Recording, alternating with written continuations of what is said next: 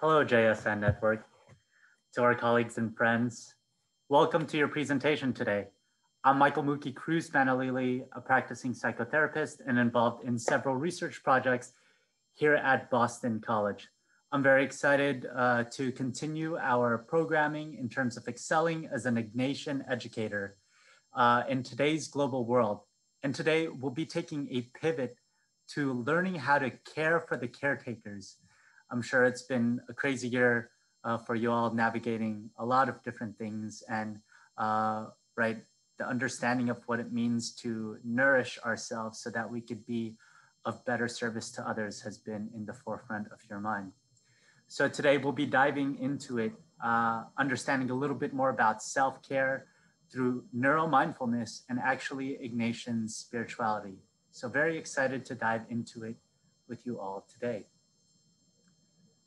So as I typically do with my reflections or presentations, I'll invite us into a bit of reflection.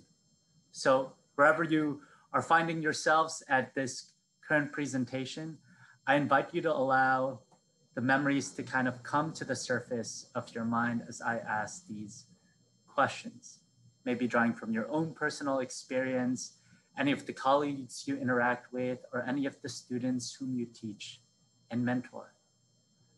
One, how do you think psychological distress translates into embodied effects for us and our students? What psychological factors might we be grappling with in the midst of our profession, in the midst of our students' lives, in the midst of our colleagues' lives? And do we think that it's all just in our mind? Secondly, what do Christian mindfulness traditions have to offer us in terms of practice? And this phrase might be very interesting even for each of y'all, right? Mindfulness and the Christian tradition typically is not the first association. So what can it offer us in terms of being more grounded and more mindful? And of course, speaking to folks here in the JSN network, right? How can Ignatian spirituality help us become more aware, particularly towards our students, right? What might the Ignatian tradition offer us in terms of diving in and finding God in all things? So by the end of this brief presentation, I'm hoping that you each gain some familiarity with being able to explain how psychological distress translates into embodied responses for the human person. Additionally, in the second part of this presentation, I'm hoping that we can begin to expand the concept of prayer towards an understanding of breath practice and ways that we can actually unite that with our attentions and value. And hopefully you begin to see that this is actually a way of nourishing us even right through our stressful times. Finally, I hope that each of you will gain some familiarity in being able to apply the steps of the Ignatian Examen, which will conclude with our third section, as well as understanding the disposition that each steps invite us towards. So first we begin with a little bit of psychology, stress, neuroscience, right? And typically when I speak to my students about neuroscience, and I might even ask you to reflect, if I say the phrase neuroscience, what might be the first associations that come up in your mind? Maybe the idea of a brain that kind of floats in a vacuum right behind our skull. But I like to remind people that neuroscience is the study of actually connections. It's the study of the nervous system, which means the study of our whole embodiment, right? So even within the brain, there are neurons that connect, connecting the different distinct regions to each other, right? And in neuroscience, there's kind of a saying, neurons that fire together, wire together, hinting at the fact that continued practice and experiences actually help shape some of the synaptic structuring of our neurons, especially in early childhood and adolescence. That's definitely for another presentation, but all that to say that our lived experiences quite literally shape some of our brain structure, especially in these formative times, right? A powerful point of reflection and responsibility for us who are involved in the education and caretaking of these little ones. So all that to say that, right, the brain is very malleable even into our mid-20s in terms of the ability to be shaped structurally. However, throughout the life course as well, there is a sense of plasticity, meaning that the brain can be shaped, although not in a structural way, maybe in a functional way as well, right? Additionally, neuroscience doesn't only mean a brain floating in the vacuum, right? I like to show this image to remind us that it is connected to the rest of our embodiment, right? That idea of embodiment and connection, you'll see, will actually be very integral to what it means as we reflect upon caring for the caretaker, right?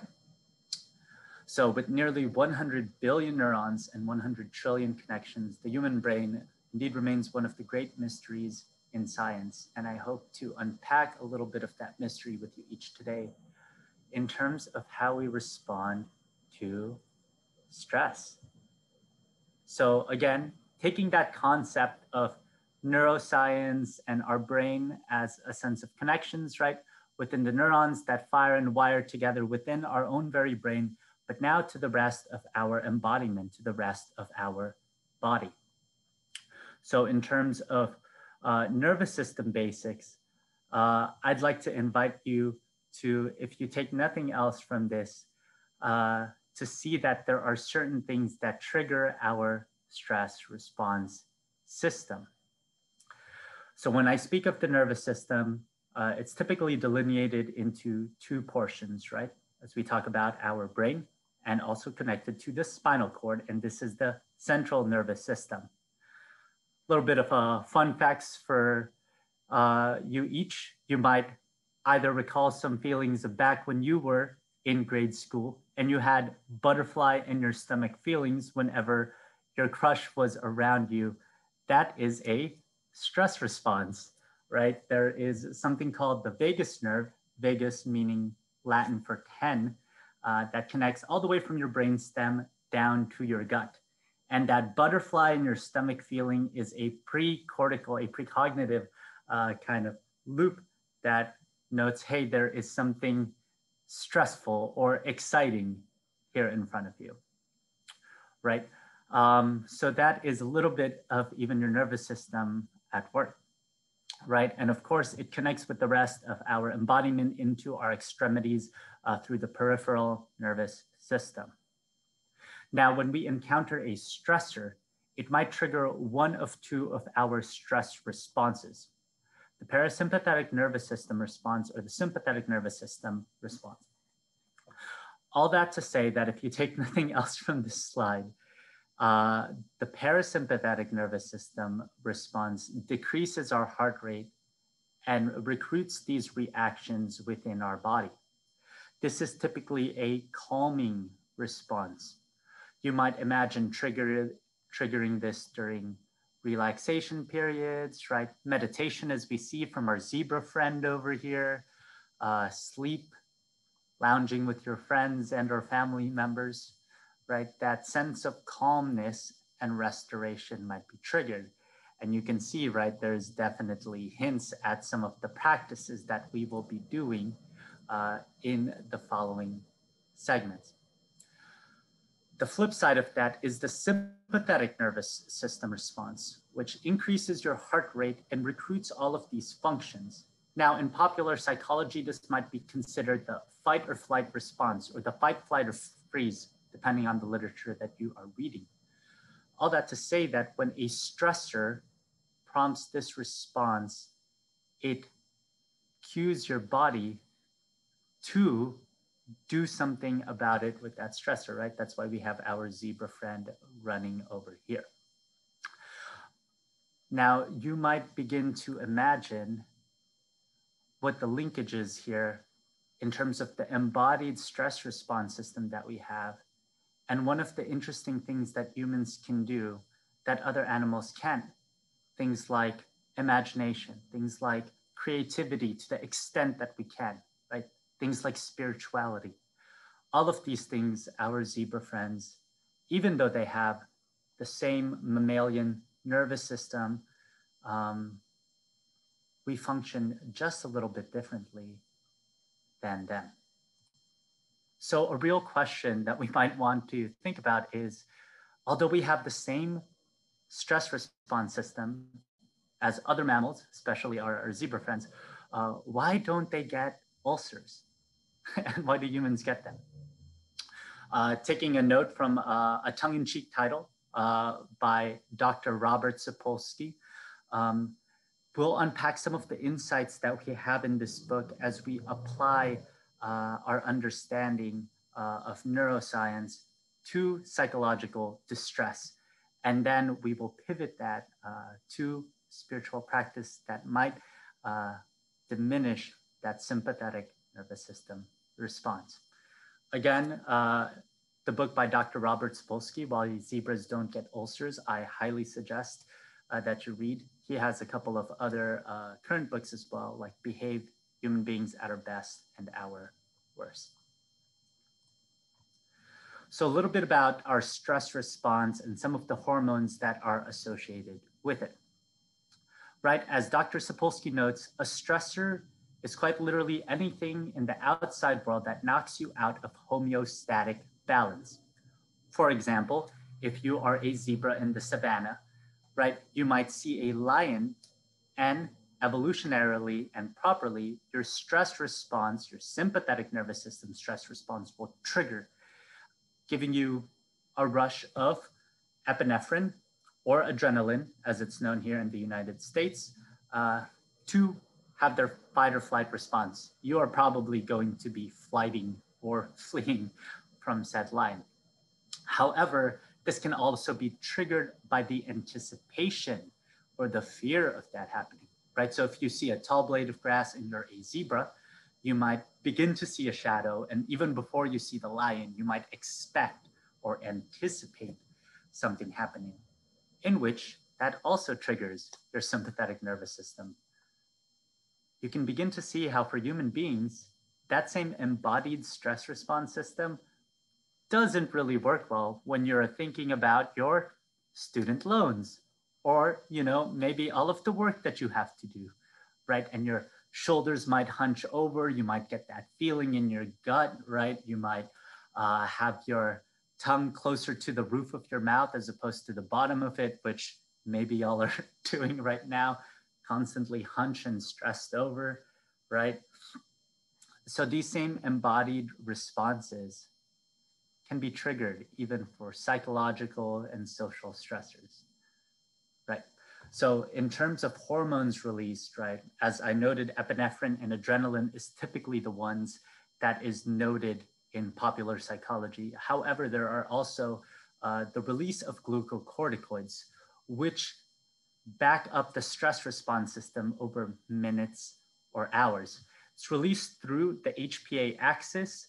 So sorry for using the acronyms, but that is the hypothalamus, pituitary gland, and adrenal gland axis that kind of trigger when you have that stress response. And remember, right, our understanding of full embodiment in which the brain connects to the rest of our body, right? So as he notes, Dr. Sapolsky notes that epinephrine acts within seconds, but glucocorticoids back this activity up over the course of minutes or hours. So in terms of psychological distress, as we kind of noted in the beginning, is it just all in your head? So what Dr. Sapolsky notes is the fascinating thing that, right, the stress response is fantastic for prompting a burst of sudden energy to deal with said stressor.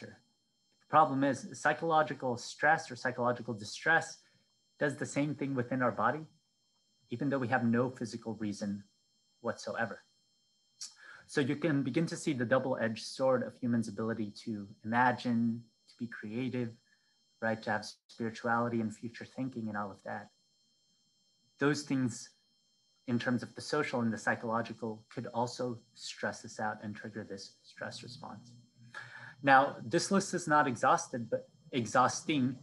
It might be exhausting, ding, not exhausted, there you go, of the psychological factors that he observed during his research. Dr. Sapolsky studied baboon troops, but then he also studied kind of human beings. But then he also draws literature in terms of mammalian neuroscience, rodents, and other things like that. He notes the one factor that helps guard and diminish against this is actually social supports, right? So if you might have some psychological stressor happening in your mind, you might end up, right, reaching out to a friend, colleague, maybe your partner to chop it up, to chat. In essence, helping diffuse that sense of psychological distressor between two people, right? And of course, things like the embrace, things like breaking bread together, things like being in community, help give you a sense of that social support, right? So you might be thinking of how might we help nourish our colleagues, our students, our coworkers in times of psychological distress, right? Social support continues to be one of those things that emerge in the literature. Additionally, the second and third factors are predictability and control. So, right, this is typically taken from things like rodent studies in which there is kind of a Pavlovian shock response, right? They might play a sound and then a shock might happen, a stressor might be induced. But actually, if you change the timing of when the tune and the shock comes, if you make it erratic and unpredictable, they actually find more glucocorticoids in the bloodstream of those creatures. So what does that note, right? Having a sense of unpredictability, either in our work structure or maybe our lesson planning, might create some psychological distress for our students, right? So what does it mean to structure and have a clear kind of understanding of how we might be proceeding might help diffuse some of that psychological distress. So that's for predictability. A sense of control, a sense of agency. This is also found in the literature in terms of when creatures feel like they are able to do something, some of that stress, right, might be diffused.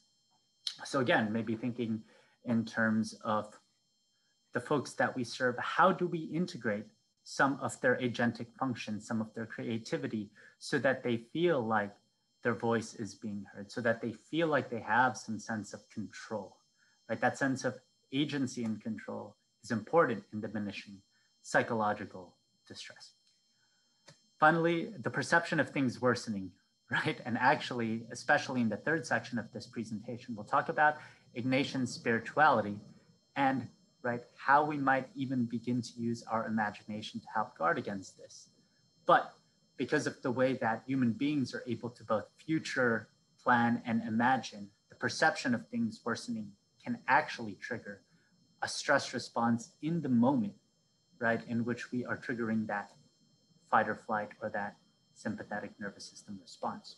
So again, these are not exhaustive, but these are factors that you might begin to consider, how might I, both in my own life, as we're caring for the caretaker, but for the folks whom we serve, create preconditions to diminish the effect of extreme psychological distress. So as we kind of pivot towards the mindfulness aspect of it, right, we are talking about how psychological distress might trigger the sympathetic nervous system response, right?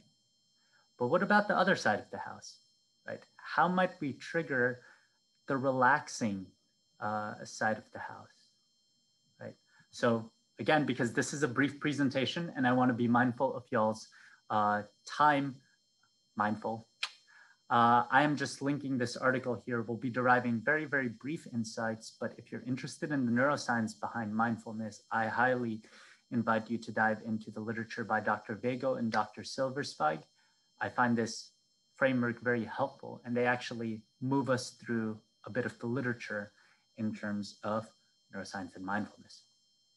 Additionally, right now, we are expanding our understanding of the person, not only from the brain, right, and the connections therein to the rest of the nervous system, but also, right, to things like our breath, our lungs, our heartbeat, right? Being very much aware of how we might begin to utilize this understanding of breath And as we walk through these presentations, you'll find that breath is actually very integral to what it means to enact spirituality.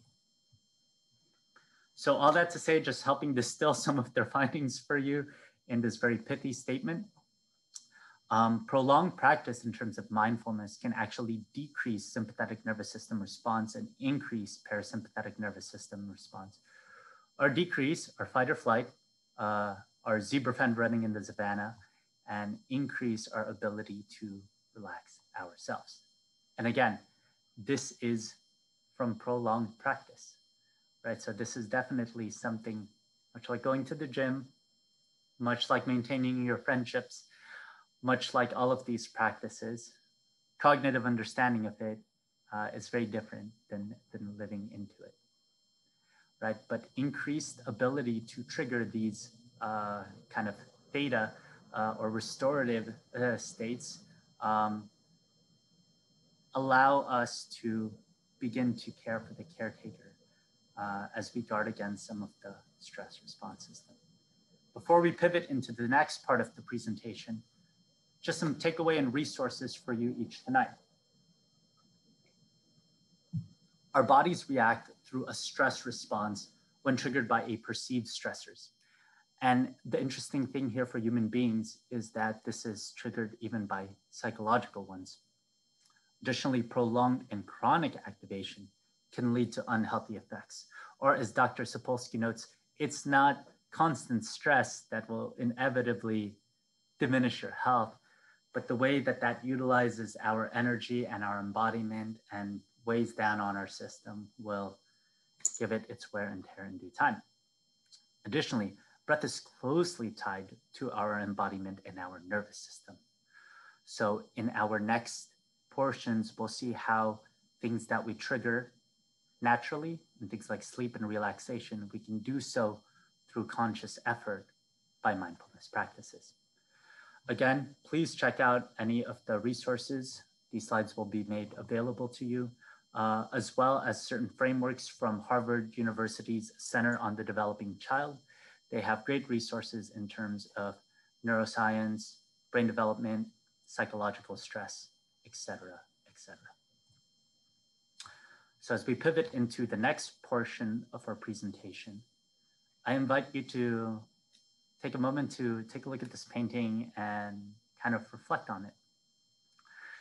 Right, as we begin to talk about that idea of embodied breath, it's very interesting that even in the Christian tradition, in the Jesuit tradition of the network that we belong to, breath is very foundational, actually, to our understanding of human anthropology.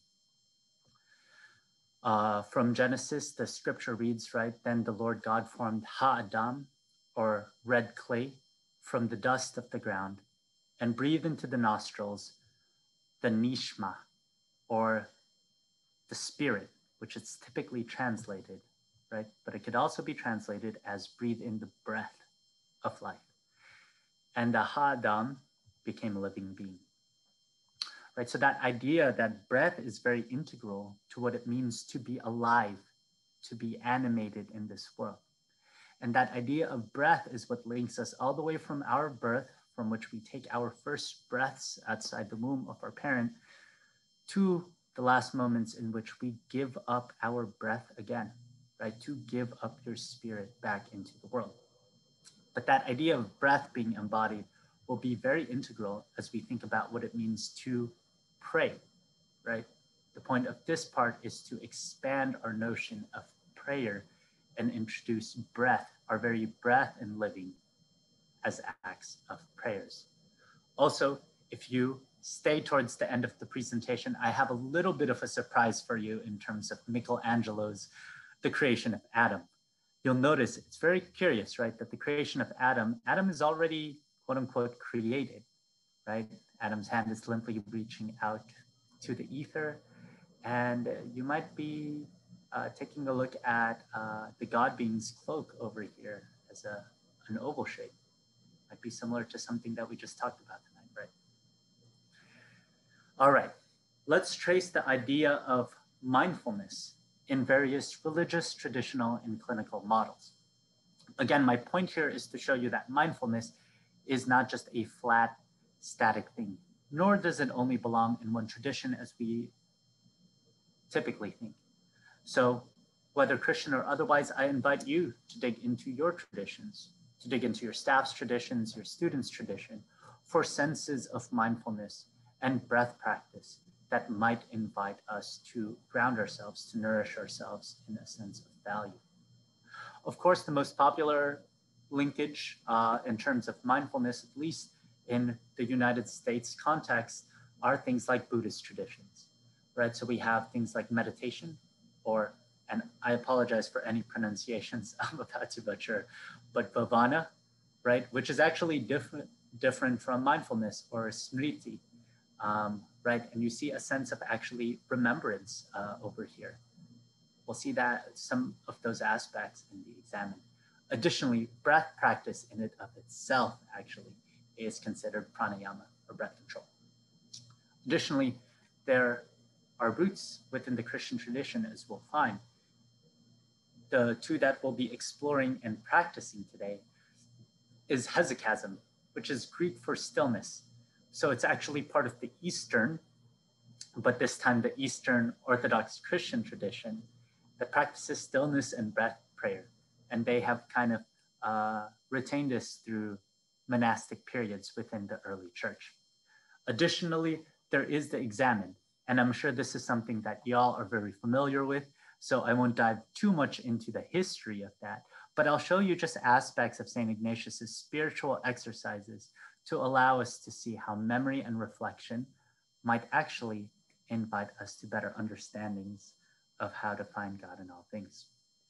Additionally, if you're interested, there are other clinical applications, right? For myself as a therapist, MBSR is probably the most popularized one, or mindfulness-based stress reduction by Kabat-Zinn.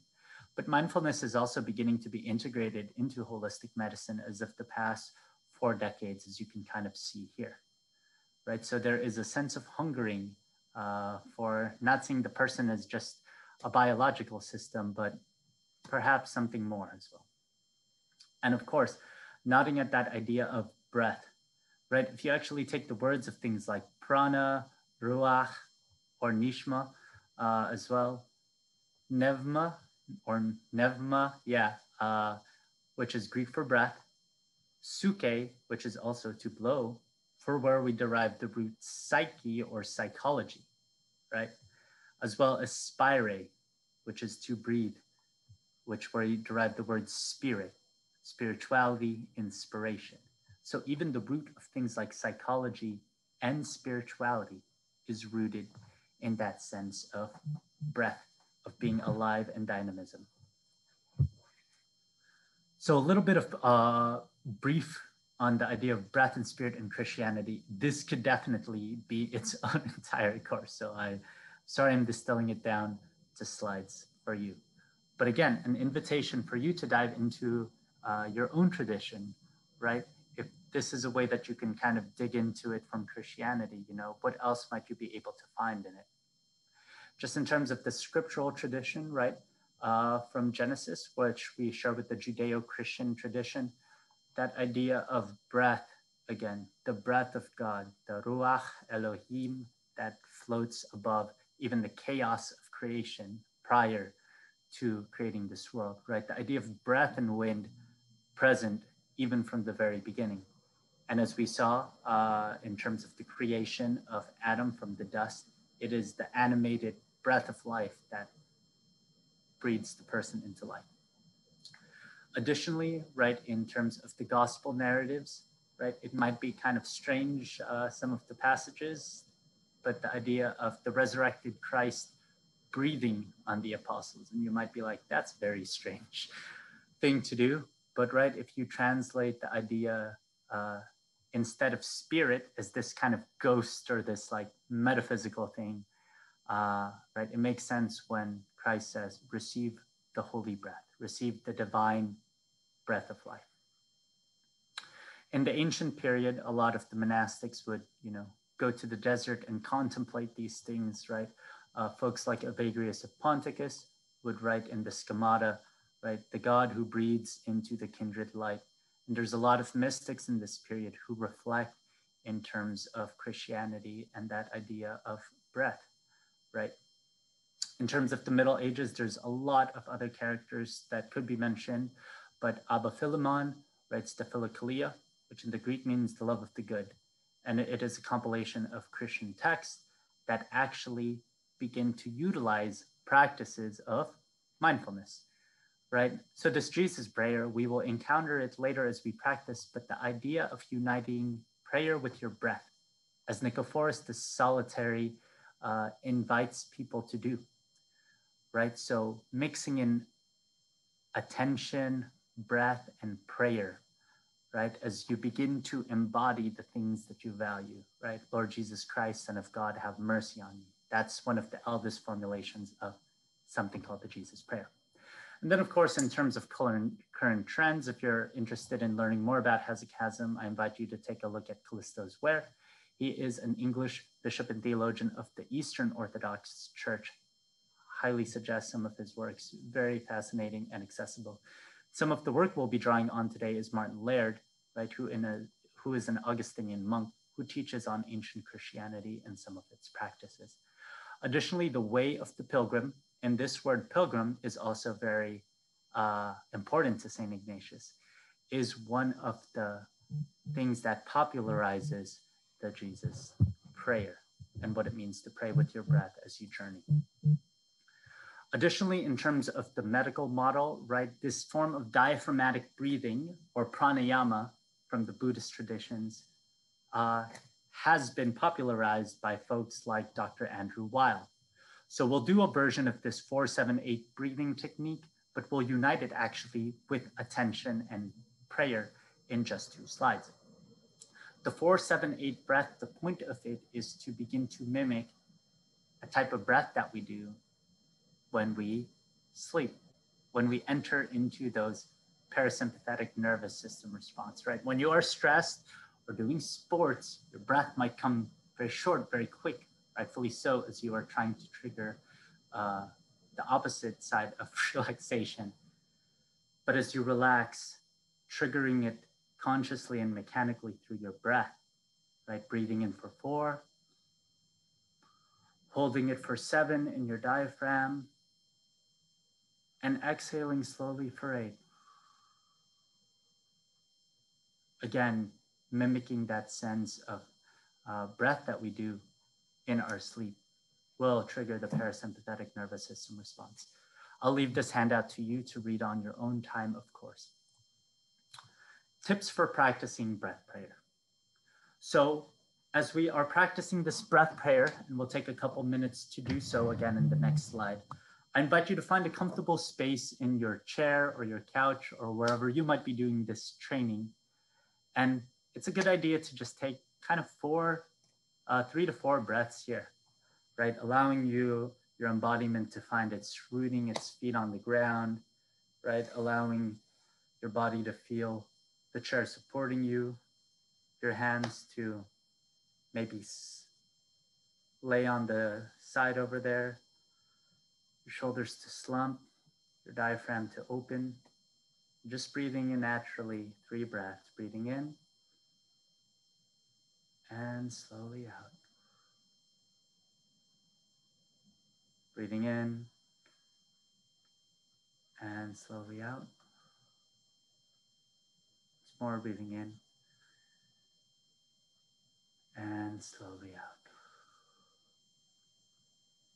And in the following breaths after that, we would go into the 4-7-8 diaphragmatic breath, really focusing in on, if not 4, 7, and 8 seconds, maybe 3, 4, 6, just as long as the exhalation is slower and longer than the inhalation.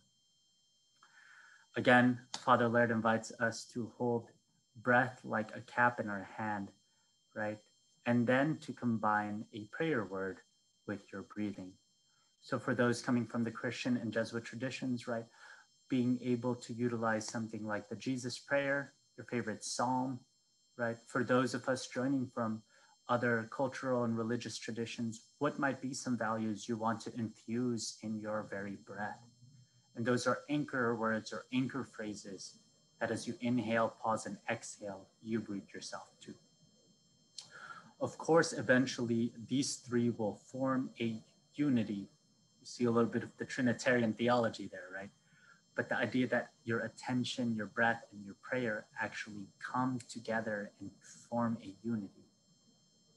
And of course, when your attention gets stolen by thoughts, simply just bring your attention back to your breath and your word, right? Those are things that help anchor you as you kind of allow the stressful thoughts and the rest of your thoughts to not constantly gain your attention. Of course, for many, this will be an uncomfortable and self-conscious practice, right? So this is quite common, as we noted in terms of the neuroscience section, neurons that fire together, wire together. So it definitely takes practice and habituation, but don't even allow the frustrated thoughts to be the thing that take your attention. So in this slide, we will practice. Behind this red screen, there is kind of a timer that prompts us to inhale, pause, and slowly exhale. And as you do this, I invite you to either dive into, from the Christian traditions, Jesus' prayer as you kind of unite that with each breath. Or if you would like, feel free to choose a psalm, volume, or mantra that you would like to infuse with your very breath. So let us dive into it. Find a comfortable space in your chair. Maybe pick up your tea or your water. Take a sip. Right? If you're holding a warm beverage, this is typically pretty easy to inhale, hold, and exhale. So if you don't have that with you right now, I invite you to do it in the morning, of course. But find a comfortable space in your chair and allow yourself just 3 natural breaths. Breathing in and out. And with each breath, invite yourself to go deeper into it, breathing in and slowly out. And the third time, breathing in, pausing, and slowly exhaling. And as you inhale, we'll do this 3 times, breathing in, pause, and slowly out. This time, feel free to utilize your mantra or your word, breathing in, holding, and slowly out. Twice more, breathing in with your word.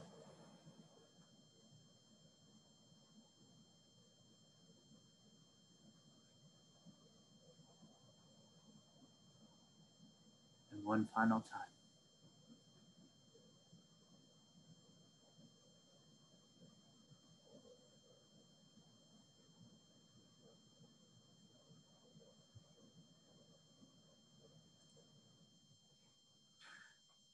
Of course, I hope that you find some patience in yourself, as for anyone trying this the first time, it might be a little distracting, but I invite you to definitely stick with it. I wish that I can hear your feedback in terms of this breath prayer section, but hopefully our paths cross again, and I'd love to see if this practice takes hold in you. So in terms of breath prayer, some takeaways for this second section as we pivot into Ignatian spirituality. Spirituality and breaths are part of various traditions, also including Christian traditions. How might it be present in your own? Right, this idea of mindfulness, right, not just a blank slated, kind of Panda Express washed out version of it, but a version that kind of roots you in your identity and in your values, right? What might it have to offer you in terms of bringing out and embodying your values, even with your breath and your lived actions, right? We pray without ceasing by uniting our attention, breath, and values. Here are some additional books if you're interested in learning more about Christian spirituality, right? Again, The Way of the Pilgrim is one of the books that has popularized, at least in the modern times, the Jesus prayer. Again, Martin Laird's book, Into the Silent Land, is a very fantastic and easy read.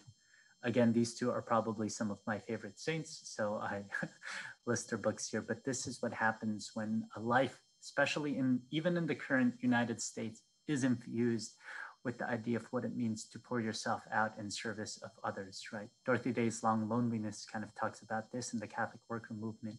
And even Thomas Merton's Seven Storey Mountain talks about this in terms of being a monk, right? What does it mean as this infused breath even moves us both to the interior life and to service in the margins, as we are invited to in the Jesuit tradition. So as we pivot into Ignatian spirituality, I invite you to reflect on what this phrase actually means to you, right? In the Jesuit Ignatian context that we find ourselves in, we have a lot of buzzwords, right? We have care for the whole person, or cure personalis, right? Which isn't just caring for ourselves, as we talk about caring for the caretaker, but notice that idea of caretaker means that we care for ourselves in order to better serve others, right? The idea of modus, not just as a quantitative thing of how many projects, how many honors can you get in your school system and as a leader, but what is the quality of work? What is the value and meaning that infuses, right, the type of modus you're doing for others?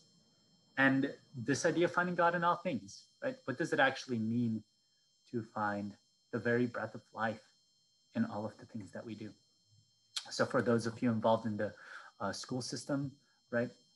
If not teaching, then administrative work, right? With your colleagues who are also teachers, I guess. So what is it about at least the network and the systems that we find ourselves, whether community service or education, that you find meaningful? Like, where is God in this? And as we reflect in the next slide in terms of the life of St. Ignatius, right? Ignatius, again, the idea of pilgrim and journey and story, breath is very important to Ignatius. So we'll dive into a little bit of that. And again, this falling in love prayer poem by Father Joseph Whelan, which typically actually gets attributed to Father Pedro Arrupe. It's definitely in the spirit, in the breath of Father Pedro Arrupe. But this idea of finding God like you're falling in love, right? The idea that it kind of colors everything you do, right? And that idea of gratitude.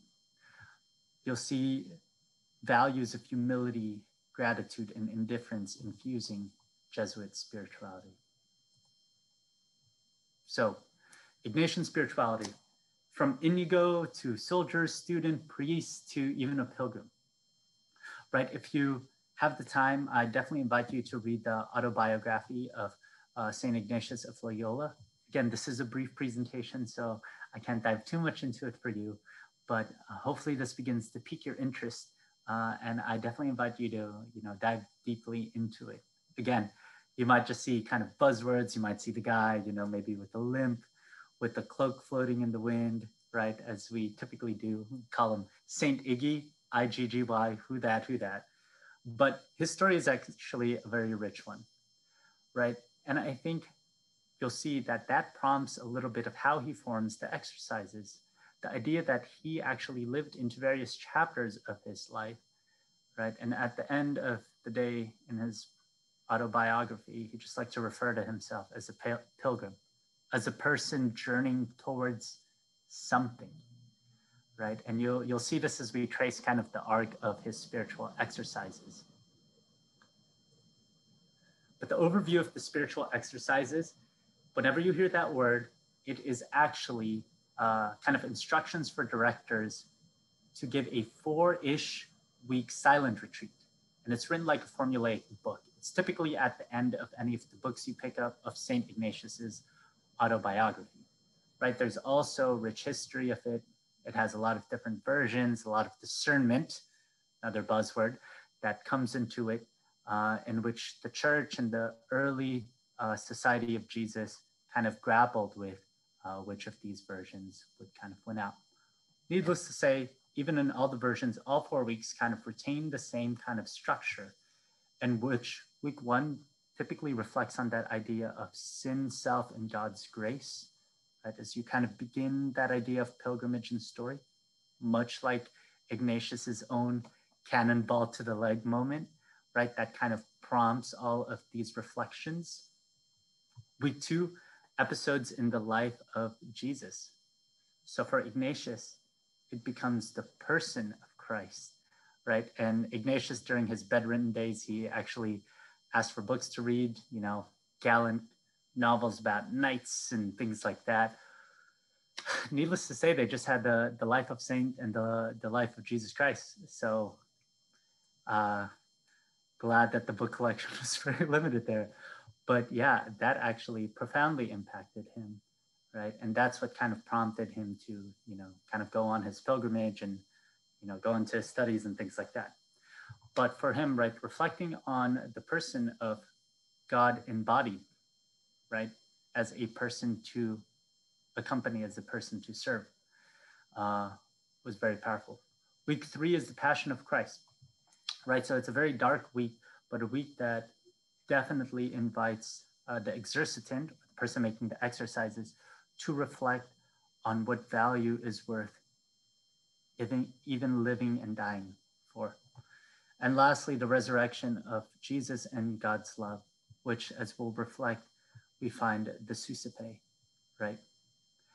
The principle and foundation is found even before week 1, and so is the daily examen. And that'll definitely be the highlight of this portion of the presentation.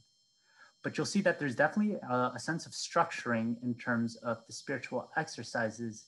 Again, that idea of whom we are falling in love with, right? Or what is the end, what is that goal of that love? So the principle and foundation. Again, this will be made available to you. So I highly suggest that you sit, contemplate, and definitely pray with this. But just something interesting things to think about, as this definitely informs the value of the JSN network, right? Of the context in which Jesuit spirituality is infused with the principle and foundation of Ignatius, right? For Ignatius, everything is meant in order to praise, reverence, and serve our Creator, right? And all things in this world are oriented towards that end. So you see the value of indifference over here, right? We are able to utilize and enjoy those things insofar as they help us towards this end, but we actually must free ourselves from them if they move us away from developing into that person. So in the modern rendition, right, the word of balance comes up, but in the translated version, it's translated as indifference. And this is where you get Ignatian indifference from, right? So, right, as long as we have kind of free choice and are not bound by our responsibilities, right? We can't be indifferent to those who we are leading because we have that sense of responsibility to them. You can't be indifferent to your kids, right? Because they definitely have to eat and be cared for. But insofar as you can be indifferent to the things that you have free choice to, right? You should not want health, nor illness, wealth, nor poverty, fame, nor disgrace, a long life or even a short one, right? Insofar as they all move us closer to our created end, again, which is to praise, reverence, and serve God. Notice actually over here and over here, there's no mention of love yet, right? So the principle and foundation definitely begin from the abstraction, and this is in the beginning of the journey, right? And I want you to keep that idea of abstraction in the beginning as we move towards the Susipe, which is found at the very end of the exercises. The Susipe, which is found in the week 4, the end of the exercises, is where we have the very beautiful song that we heard in the beginning, right? Take, Lord, and receive my memory, my understanding, my entire will. All that I have and possess, you have given all to me. To you I return it. Dispose of it entirely according to your will. Give me your love and your grace. That is enough for me, or that is sufficient for me. One of the translations that I really like is this idea of give me the grace to love you, right? So the point of that is there is actually one singular thing, right? Not your love and your grace, but you are asking for the grace to love. For that is enough for me.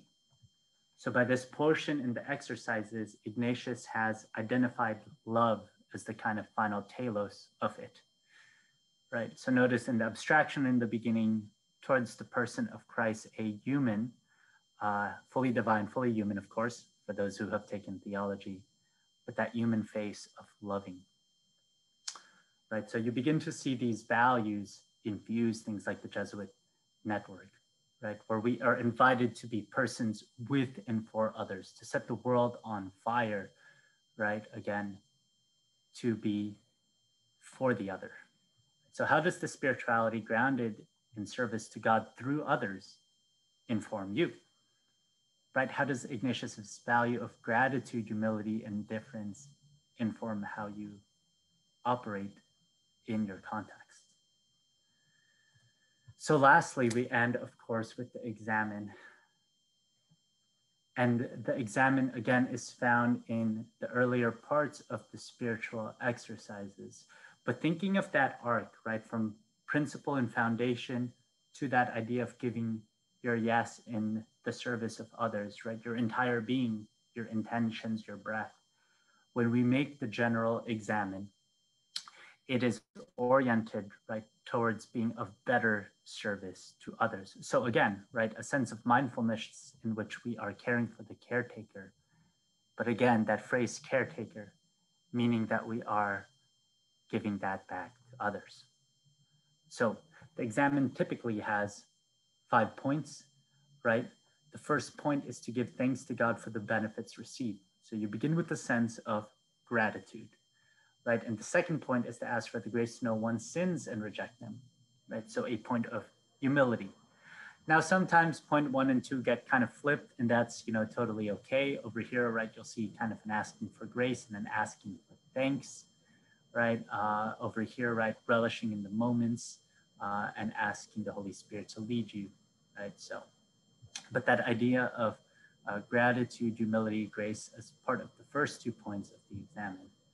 Third point is definitely the meteor point of the examine, in which you are asked to account for one's soul from the hour of rising, hour by hour, to this present moment, right?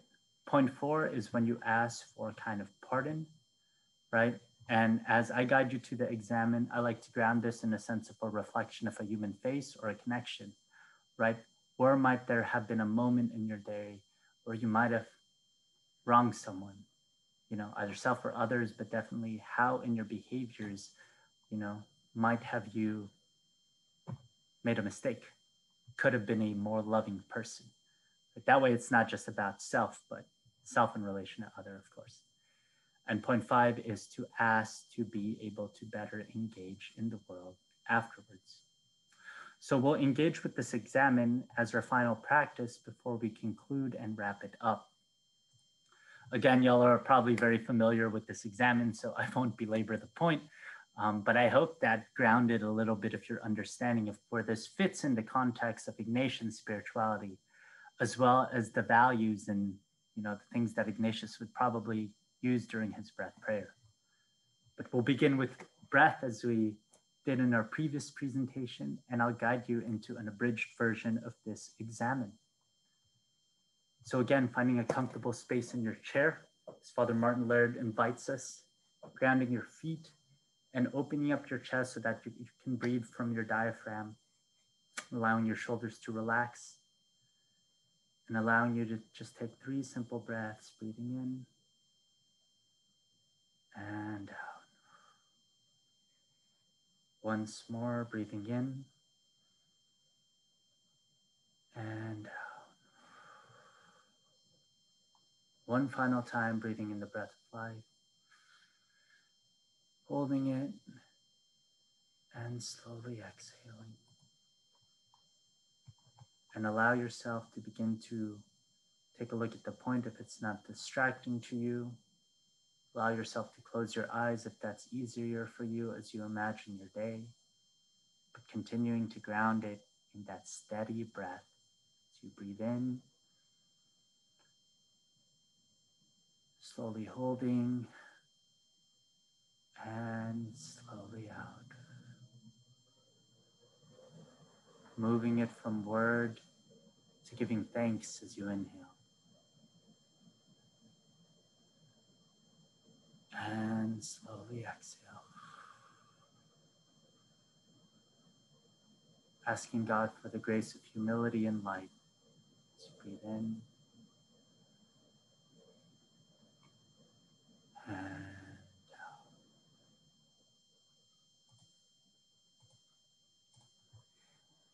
Giving thanks as you review your day. Take a moment to gently close your eyes, to focus maybe on a point. As you hold your breath and exhale, and allow the memories of the day to resurface in your mind. Recalling the first thoughts that come as you awoke. Were they thoughts of gratitude, rushed, stressed, worry, silence, morning coffee, the sound of your partner or your kids? What were the first thoughts that greeted you today? Tracing the next moments of your day. Did you go to work? Did you go to a place to study? Did you meet a friend to relax? What are some of the faces that come as you move from morning to midday? What conversations stick out in your mind?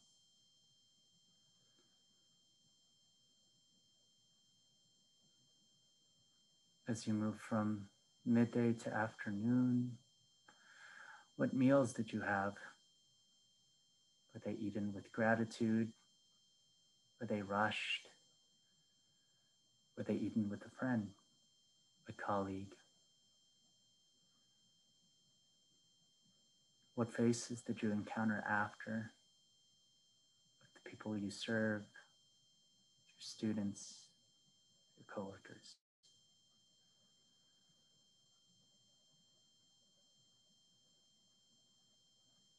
If you move from places, what spaces did you move to and from?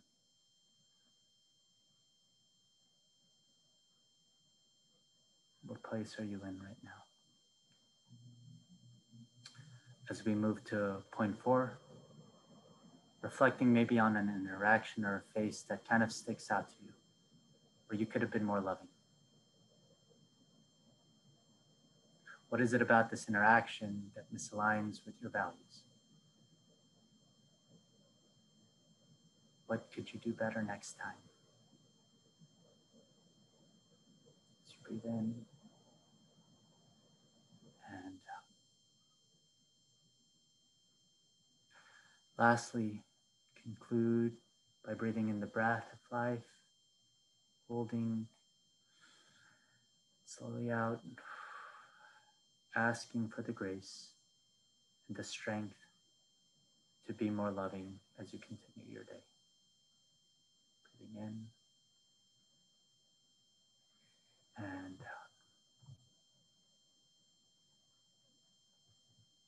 Again, I wish that I'd be able to hear some of the images and thoughts and persons that came up in your mind in your examen, but I suppose that is between you and God. So I hope that that examen was helpful as a practice for each of y'all. So takeaways for this third and final section. Ignatian examen offers a way to relish, right, and to sift through our days, to find the God already present there, but something we might have missed as we are busily psychologically stress rushing through our day, right? What might be grounding ourselves in some breath and then some reflection, reminding do. Again, in the French, this comes out really beautifully, but the idea of savoir, or to savor, to taste, to relish is actually similar to knowledge, right? So that idea of relishing your day because there's some wisdom buried there. As Ignatius found this in his life, just like our breath, right? This practice offers us space to remind ourselves of our purpose and our connection with others.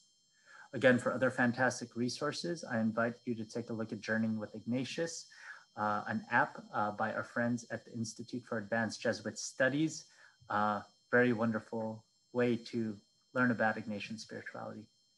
Additionally, right, these sources are accessible references for some of Ignatius's original sources.